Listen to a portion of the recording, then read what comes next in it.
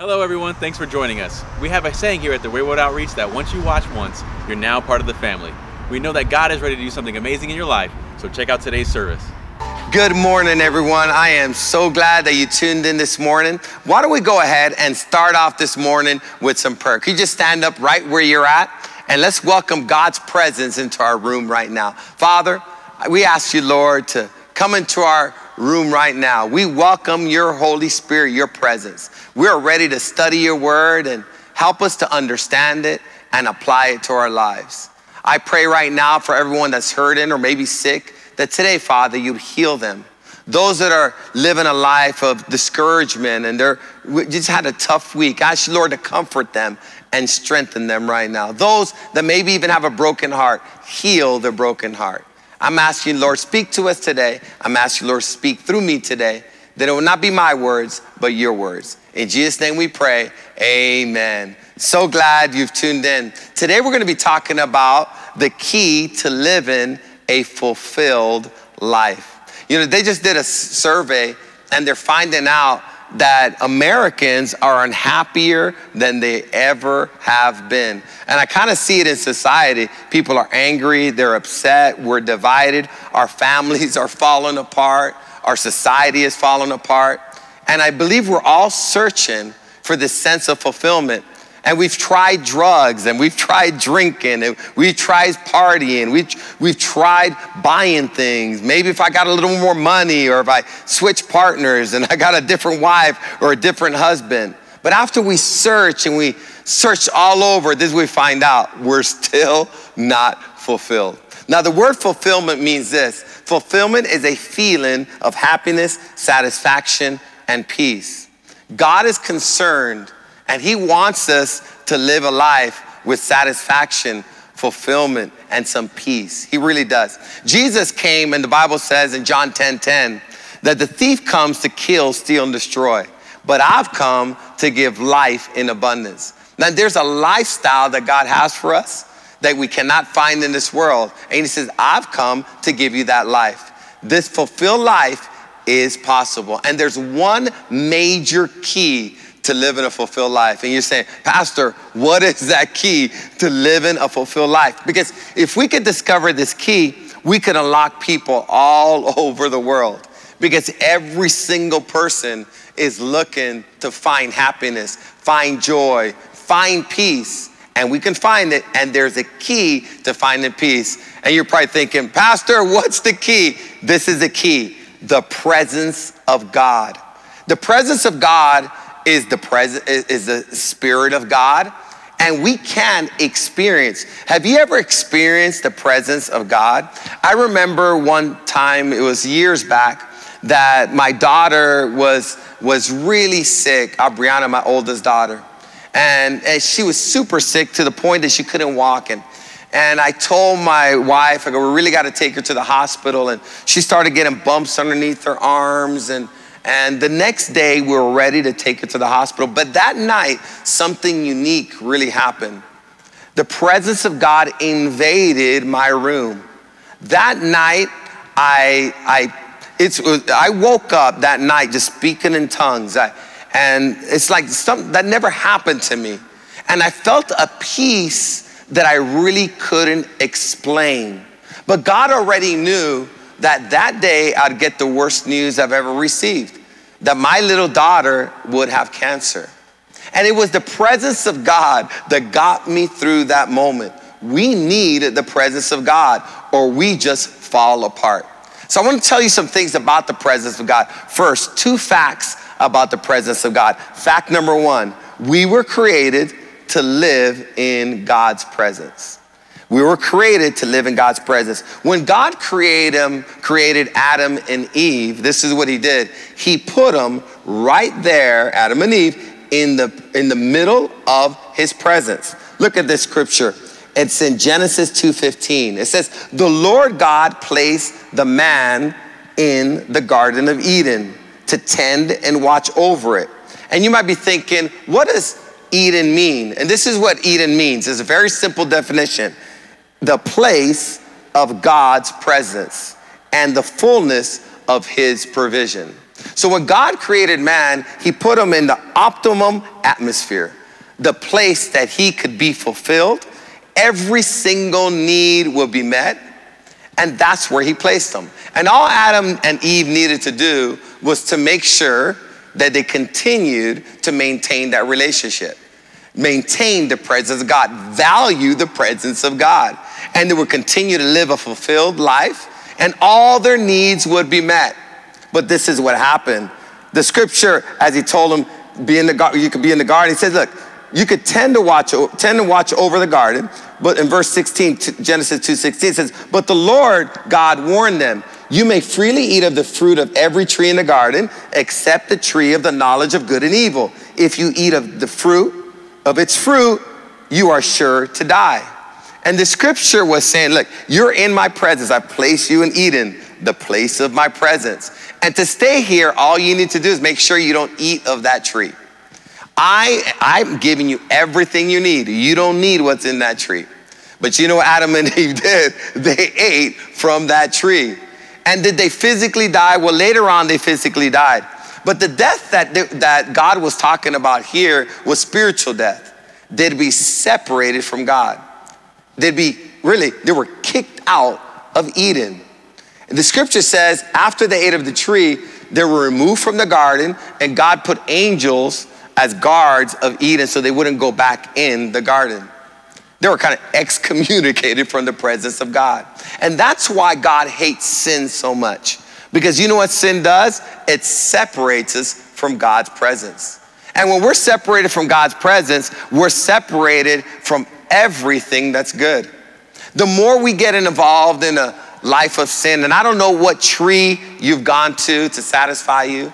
There's some trees that people are going to, which maybe could be drugs or drinking, extramarital affair. Whatever your sin is, it could be pornography. You're going to that tree. And God hates that tree that you're going to, because as long as you're going to that tree, you're not coming to him. It's separating you from God. So Adam and Eve were separated from God. They ate of that tree. But I got good news for you. There's another fact that God wants to let us know. Fact number one, you were created to be in God's presence. But there's some good news here, that we can be restored into God's presence. And this is a fact. God's presence is essential for our fulfillment and well-being. He's making his presence, his spirit, available for our well-being. And in Psalm 16:11, it says this, you make known to me the path of life. In your presence, there is fullness of joy. At your right hand are pleasures forevermore. God is saying, in my presence, Adam and Eve lost the presence of God. I got some good news. We can gain access to the presence of God again. And I'm going to show you how to gain access to the presence of God, the fullness of joy and pleasures forevermore. Yesterday while I was on the streets, and said, Pastor, why were you on the streets? Well, God told me, I usually study before, I study before I come up here and bring a sermon. And I usually go in my room and study, or my office here at the church and study. And God gave me some really clear instructions. This is what he said. I want you to study on the streets. So what I did was I went to Target and I bought myself a table and a little chair. And this is where I set up my office. I set up my office on Baseline. Now, the reason I set up my office in Baseline, because Baseline is one of the worst streets in San Bernardino. And if I was going to study anywhere and be a light anywhere, it was going to be right there. And as I was watching people walk by, I could see the emptiness, the lack of fulfillment, the depression, the anger, the pain. I could see it in their eyes. Well, there was a young lady that ended up walking right by. And as she walked by, her name was Stanquisha. And as she walked by, I go, hi. And she just turned around, she goes, hi. And I go, I'm just here to pray for anybody. Do you need prayer? And she says, well, not really. She kind of walked away. Then she came back to the table. She goes, yeah, I need prayer. This is what I need prayer for. I have a bad attitude. Like I always have a bad attitude. I go, okay, we could pray for that. And I asked Stanquisha, have you ever gone to church? She goes, I've never gone to church. I go, Stanquisha, do you know what Jesus has done for you? And she goes, no, I've never heard of that Jesus has done anything for me. And I began to share the good news with Stanquisha. And as I began to talk to her about Jesus, she just stopped me in the middle of the conversation. And I've never had anybody just stop me in the middle of the conversation and say what she said. She said, do I look dead to you? And I looked at her, I go, well, why are you asking me that question?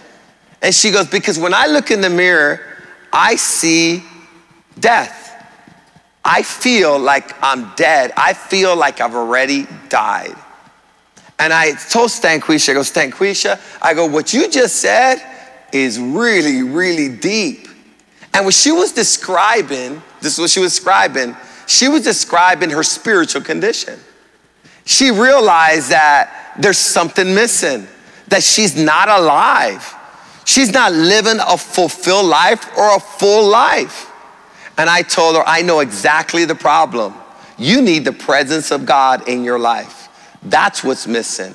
And when you get the presence back in your life, it's going to change your attitude. It's going to fill you with God's joy. And you're going to finally find fulfillment in your life. And I said, Stanquisha, are you ready to receive Jesus as your Lord and Savior? And she finally, after we talked, she said yes. She gave her life to Jesus right there in the middle of baseline. And this is what she experienced. God's presence is essential for our fulfillment and well-being. She experienced the fullness of joy. And she experienced the pleasures forevermore. In God's presence is what we're looking for. You're not gonna find it in a drug. You're not gonna find it in a friend. You're not gonna find it in a thing. Things will make us happy for a while, but they're not gonna fulfill us. There's only one thing, and it's the key to fulfillment, and that's the presence of God. You were created to have a relationship with God. And until you have a relationship with God, everything in your life is gonna lack satisfaction. You're gonna still find an emptiness in it. So God wants to restore, this is what he wants, his presence, or he wants to restore Eden back in our lives. Remember, God created Adam and Eve and he put them in Eden. What is Eden? The place of God's presence. And he wants to restore his presence back in our lives. Isaiah 51:3 says this, the Lord will comfort Israel again.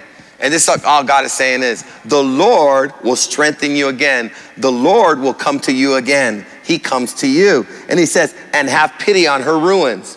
Her desert will blossom like Eden, her barren wilderness like the garden of the Lord. Joy and gladness will be found there. Songs of thanksgiving will fill the air. It almost sounds like a rap. It says, joy will be found there, and songs of thanksgiving will fill the air.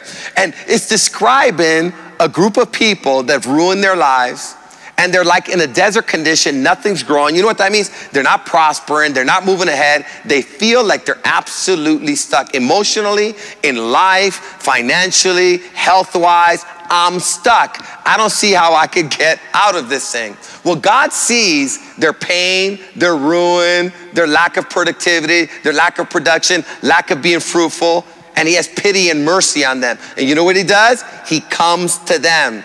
And this is what he says, you will blossom like Eden. What I'm gonna do is restore your prosperity back to you. I'm gonna restore your gladness and your joy back to you. How do we get restored? The presence of God. God has, it's his intention from the beginning that you be in his presence. And you know what that means? He's gonna do everything he can to reach you with this good news that you can be fulfilled through allowing God's presence back in your life. Well, Stanquisha found the presence of God. While I was on the streets, I ran into another guy. His name's John Johnson. And he's a senior citizen, and he was walking by with a beer in his hand, and he walked by the table, and I said, hello. And he basically asked me, what are you doing here? I said, well, I'm just here to love people and pray for them. I'm studying the Bible, I'm a pastor of a church, and I just decided to pray out here and study. And John Johnson says, you know what? I need to get my life right with God. Something's missing. I'm tired of this drinking. I'm tired of womanizing. I need change. So I talked to John Johnson for a few minutes. John Johnson rededicated his life to the Lord. John Johnson made a decision to go into our men's home. And I haven't checked up. Hopefully he's in there today. But this is what God does. What he was saying is, I'm doing what I want to do, but I'm not fulfilled. I'm empty. I'm drinking this beer. I'm doing my own thing, but there's something radically missing in my life. There's something missing. And after I prayed with him, he said, my kids are going to be so happy that I've made the decision to follow God and get my life back on track with God. So God wants to restore his presence in our lives. So fact number one was we were created to live in God's presence. How do we know that? When God created man, he put him in Eden. What is Eden? The place of God's presence. Fact number two, God's presence is essential for our fulfillment and well-being. That means if we're going to be fulfilled, one thing you're going to need is the presence of God. And I'm going to give you now 3 conditions for the presence of God to be restored and maintained in our lives. Now, just because we want the presence of God in our lives does not mean that we'll experience the presence of God in our lives. There's conditions for God's presence to be restored and maintained in our lives. You know what that means? Is that we could experience the presence of God on a daily basis and a moment-by-moment basis as long as the conditions are right. And the first condition, just 3 conditions. The first condition is Jesus. We must place our faith in Jesus. Jesus is the only way back. That means, you gotta remember when you were a child and you had all these dreams and visions of great things you wanted to accomplish. Do you remember when you were a child and you used to dream big? And then this would happen as you just began to do your life your way on your own terms. The dreams died. It was like a light just started becoming more and more dim. You found yourself hopeless or maybe depressed. You never thought that you'd be addicted to something and you thought you could stop and you told yourself, I'll stop anytime I want, but yet it's 5 years later, 10 years later, and you still haven't stopped. And you thought, after all the pain and suffering you've gone through, that you could overcome, but you're finding yourself angry, you're finding yourself depressed, and when you get angry and you hurt people, because hurting people hurt people, you start thinking, I'll never do that again. I never want to hurt them again, and you find yourself hurting them again. Well, this is what you need. You need the presence of God to set you free. You need the presence of God to make you whole. You need the presence of God to change your heart. You need the presence of God to give you joy. You need the presence of God to give you peace. You need the presence of God to give you the power to overcome the challenges that you're facing today. And the only way back into the presence of God is Jesus Christ. Our church is based on this scripture in John 14:6. Jesus said to him, I am the only way to God and the real truth and the real life. No one comes to the Father but through me. Jesus makes it simple. The presence of God is missing. You need God back in your life. And Jesus says, you want to get back to God? You want to get back to that place of fulfillment and joy that God created you to live in? Well, there's one way. I am the way. And I'm the only way to get back to the Father and experience the life that you've been searching for. Stop searching. Jesus is the answer. Jesus suffered and he died for our sins in order to bring us back to God. That's why he suffered and died, to bring us back to God. Look at this other scripture in 1 Peter 3:18. It says, Christ died once for our sins. Did he die for his sins? No, he paid the price. Remember, Adam and Eve sinned, and if they sinned, they would die, surely die, and they were separated from God. Our sins are separated from God, separated us from God. But Jesus paid the price, so our sins will be removed, we'd be cleansed, and be able to restore our relationship with God. So Christ died for our sins. An innocent person died for those who are guilty. Christ did this to bring you to God. Now, sin has consequences. And Jesus said, all the consequences for the bad decisions you've made, this is what I did over 2,000 years ago. I paid the price for every single one of the consequences of your sin. And this is why I did it, to bring you back to God, to bring you back to that place you were created to live, in the presence of God. And until we do that, and we place our faith in Jesus, we're going to be empty. We're gonna be angry. We're gonna be depressed. We're just gonna go around in circles. Because the only thing that we're missing, and we gotta get it, is the presence of God. And it happens one way, through Jesus Christ. Condition number 2 is this, very simple: do his will, doing his will. Now, in God's will, in the middle of his will is his presence. God will never show you should do this, or command you to do this in scripture, or give you instructions without leading you into his presence. Yesterday, like I told you, I was on the streets, and I experienced something really awesome, just like I experienced that night right before I got the bad news that my daughter had cancer. The presence of God gave me a supernatural peace to get through that challenge. Well, yesterday while I was on the streets, I experienced that same peace again. And I was on baseline. It was within a few minutes that I was there. There was a police chase, a high-speed chase, and a car crashed into a wall, and there was a young man being arrested, and he was hurt. And I was sitting there with all this chaos. On my right hand, there was a prostitute, and there were homeless people walking by, and some people were arguing and fighting. It was right in the middle of all that chaos. And while I was sitting there in the middle of the chaos, I just said to myself, I have so much peace right here, right now. I have more peace in that street than I would have had anywhere in the world. And they say, but why would I have more peace right there on the streets more than any place in the world? I'll tell you why. Because God told me to go on the streets. He goes, I want you to study on the streets, just be a light.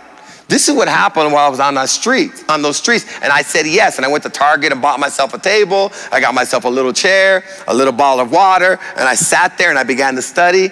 This is what happened. I was in the will of God. And while I was in the will of God, this is what I experienced: the presence of God, the peace of God. God's not giving us instructions to put a burden on us. He's given us instructions to lead us to that place of fulfillment, to lead us to our purpose, to lead us to his presence. See, with God's will comes the king and his kingdom. With God's will, I'll say it again, comes the king and his kingdom. You can't do God's will without getting the king. Look at Matthew. In Matthew 6:10, it says, your kingdom come, your will be done on earth as it is in heaven. Look what the scripture is saying. He's saying, when God's will is done, your kingdom come, your will be done on earth as it is in heaven. Where God's will is done, this is what happens, we experience the presence of God, or the kingdom of God, the power of God, the peace of God, the strength of God, the eternal life of God. This is what we need. Simple. Let's just do God's will. Doing God's will or obeying God is the same thing as walking with God. Have you ever heard someone, I'm walking with God? Well, this is how you walk with God. You give reverence to his word and you obey him. And when you're obeying God, this is what you're doing. You're walking with him step by step. And when you're walking with him, this is what you're experiencing. You're experiencing the presence of God. You're walking with the Prince of Peace. You're walking with the King of Kings. You're walking with the creator of the universe. You're walking with your source of wisdom. You're walking with your source of joy. You're walking with God. How do we walk with God? Obeying God. There was a man in the Bible that the Bible specifically said he walked with God and he was no more. That means there was a guy that took a literal walk with God. His name was Enoch, and he disappeared and went home to heaven. He walked all the way to heaven. Look what the scripture says in Genesis 5:24. And in reverent fear and obedience, Enoch walked with God. And he was not found among men, because God took him away to be home with him. Just think about that. So he takes a walk and God has an idea. I'm taking him home with me. You know what that means? Is that God wants friendship. The greatest thing, the greatest creation that God did was man. And why did he create us to be like him?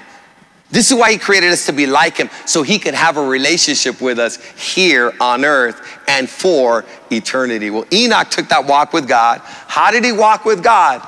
Reverently obeying God. So every time God's giving you instructions and you follow them, this is what you're gonna experience, the presence of God, just like I did on the streets. I was out there experiencing the presence of God because I did what he asked me to do. And every time you don't experience the presence, you feel, man, I'm empty, I'm lost. I think a really great place to start if you're unfulfilled and you're empty and depressed is ask yourself, am I following God's instructions? And it might be as simple as this: go to church. Simple. It might be something simple like that. Go to church, or read your word, or forgive them. Forgive them. Don't hold on to the grudge. And you say, I'm not going to forgive them. I'm going to hold on to the grudge. This is what's happening. As long as you're not forgiving them, you're not walking in God's will. And this is what you won't experience. You won't experience the presence of God. In God's will. Simple instructions. God says, just obey it, and you'll experience my power. Condition number 3, and this is the last condition: gathering with other believers. See, we can't, God has set this up, and we see this in Matthew 18:20. I'll read it in a second. But he set this up that when we come together as believers, this is what's gonna happen. We will experience his presence. We'll experience his power. We'll experience his love. And Matthew 18:20 gives us a promise. For where 2 or 3 are gathered in my name, there I am among them. While I was on the streets yesterday, people would come up to me and ask me questions. And there were some members of the Way World Outreach that saw me as they were driving down Baseline, and they whipped their car around and they stopped. Pastor, is that you? I go, yes. And there was a mother and a daughter that stopped, and they really had a tough week. They had 2 major car accidents in their family. The police came over to inspect their home, and their dog attacked the police officers. They had to end up shooting the dog on that day. One of the daughters and the mother, got in a little fight and argument. It was just a tough week. 5 days of just complete misery. And she just stopped there, and she stopped there on the street, and she said, Pastor, can you pray with me? I've had a tough week. And this is what we did. Wherever 2 or 3 are gathered in his name, he is there in their midst. We began to pray right there on the sidewalk of Baseline. The presence of God came so strong down on that sidewalk. Why? Because wherever 2 or 3 are gathered in his name, he is there among them. And her daughter, probably 13 years old, 14 years old, she just began to cry too. The presence of God was right there on the street. I ran into another young man that he stopped, and he was struggling, and he was hurt, and he was in pain. I prayed with him. The presence of God hit that young man. He experienced some abuse in his life, and he couldn't overcome the abuse. We forgave the abusers right there on the streets through a prayer. He experienced freedom. And then I asked him, after I prayed with him right there on the streets of Baseline, because wherever 2 or 3 are gathered in his name, he is there in their midst. I go, how do you feel? He said, I feel the power of God. And he goes, can't you see I'm shaken? And he was radically shaken. What was happening? That young man was experiencing a radical transformation by the power of God's Spirit. And all it took was 2 people gathered in his name, and his presence was there. Gathering. So this is a condition for the presence of God. See, when we're in fellowship with each other, we're in fellowship with God. So when we come together, even as a church, this is what we're coming for. Number 1 reason we come together is this: to experience the presence of God. There's nothing like coming to the house of God with believers. Have you ever gone to the house of God and maybe thinking, I don't know if I want to go and I don't feel like it, but you come? And after you come, there's a sense of fulfillment. There's a peace that you go, well, I'm so glad that I came. It felt like God was just speaking to me. Maybe today God is saying, it's time for you to come back to the church. And I know since we've been on COVID and all this breaks that we've been on, it's pretty easy to develop a habit of not going to church. On Friday nights, I'm telling you, come back home.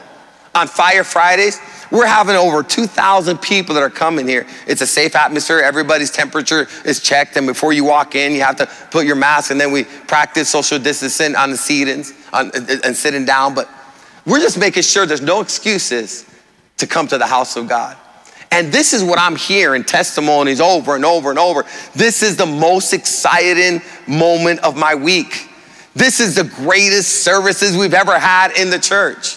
And at home, you can experience the presence of God as we're talking, but there's nothing like us coming together and experiencing the presence of God as we worship together. See, we can't come together in genuine fellowship without experiencing the power of God.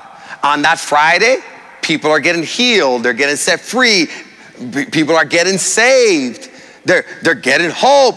They're receiving the joy of the Lord that Friday because they're coming into the presence of God. Look at this scripture in 1 John 1:3. It says, we are telling you about what we have seen and heard because we want you to have fellowship with us. He goes, right now I'm sharing the word with you because I want to have a relationship or fellowship with you. The fellowship we share together is with God and the Father and his Son, Jesus Christ. This is what he's saying. What we share together, when we come together, this is what we share. God, the Son, the Holy Spirit. That means when we come together, the presence of God is there, like he promised. That we are going to come together. And there's a scripture in Psalms, and it was with David, and it's in Psalms 122. I'm going to end it with this. And David said this, and maybe you've heard this song. I remember we used to sing a song back in the day. I was glad when they said unto me, let us go to the house of the Lord. And he said, Pastor, can you sing it? Well, okay, I'll sing it real quick. I'm not a good singer, but let's try this. It was, I was glad when they said unto me, I was glad when they said unto me, I was glad when they said unto me, let us go to the house of the Lord. That scripture is that song. And David said that. He goes, I get great joy when believers invite me to the house of God. I love it when they said to me, let us, not me, let us go to the house of the Lord. So why would David be so excited to go to the house of the Lord? This is why he was so excited. Because in the house of the Lord with other believers, he would experience the presence of God in a way that he would never experience alone. That means you could experience the presence of God as you're studying the word. You could experience the presence of God just like I was when I was doing God's will. But there's a whole nother level of experiencing the presence of God when we come together as believers. There's an encouragement here. There's a love that we experience here. There's healing that happens here. There's faith that's built here as we spend time in the presence of God. So the key to living a fulfilled life is the presence of God. I spent a few hours on the streets this week, and I talked to 12 people, and I wrote down every single one of their names. I talked to Robert, I talked to Stanquisha, I talked to a young man named Ronnie, and I wrote all their names down, and this is what I found with every single one of them. They needed a touch of God.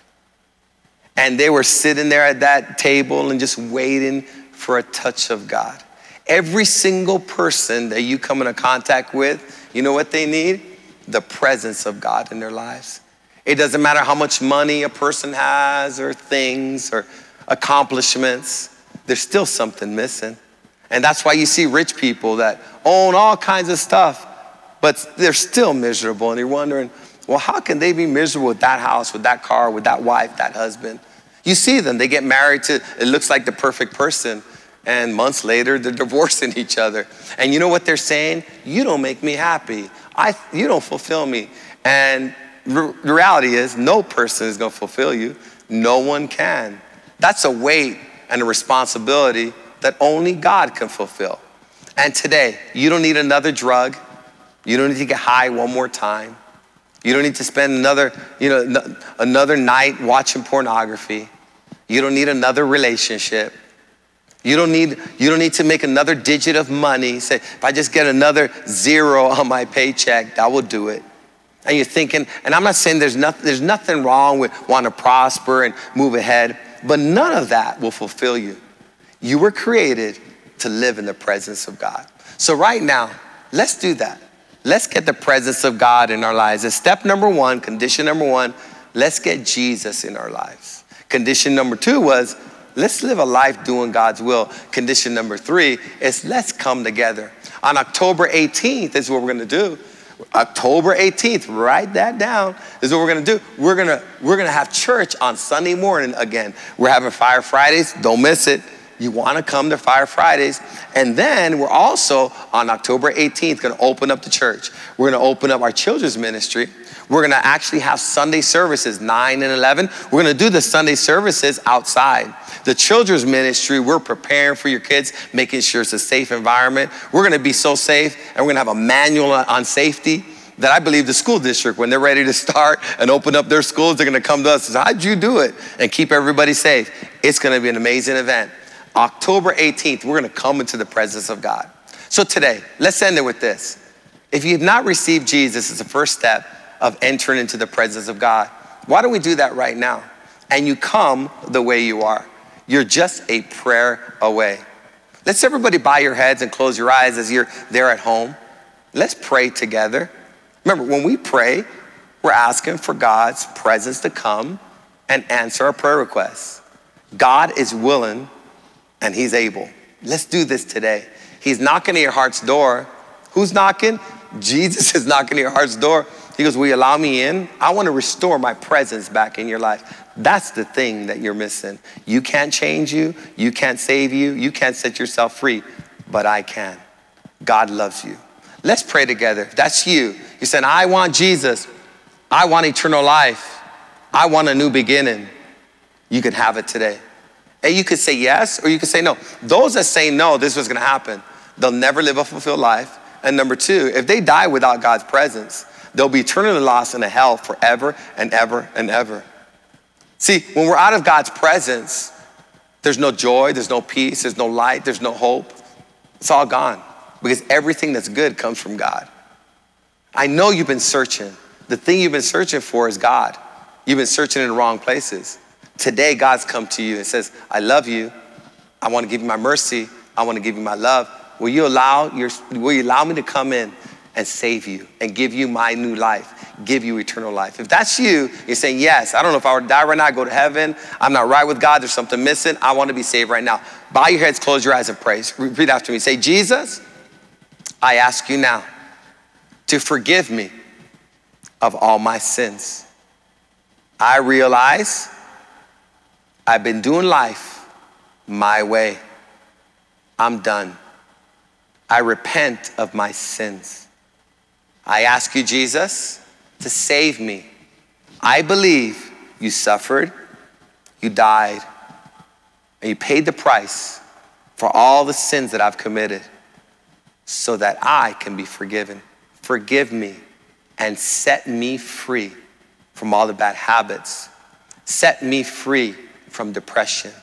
Set me free from anger. And fill my heart with your presence, with your Holy Spirit and your love. From this day forward, I will live for you. In Jesus' name, I thank you, Lord, for saving me. Amen.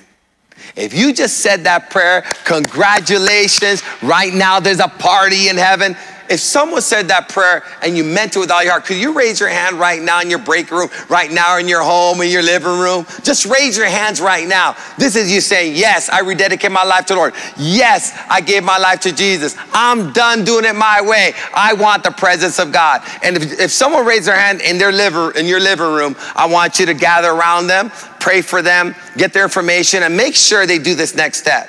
They go online and they go to this website, igotsaved.com. Website, igotsaved.com. God bless you, church. We love you. And remember, wherever 2 or 3 are gathered in his name, he is there in their midst. You were created to live in God's presence.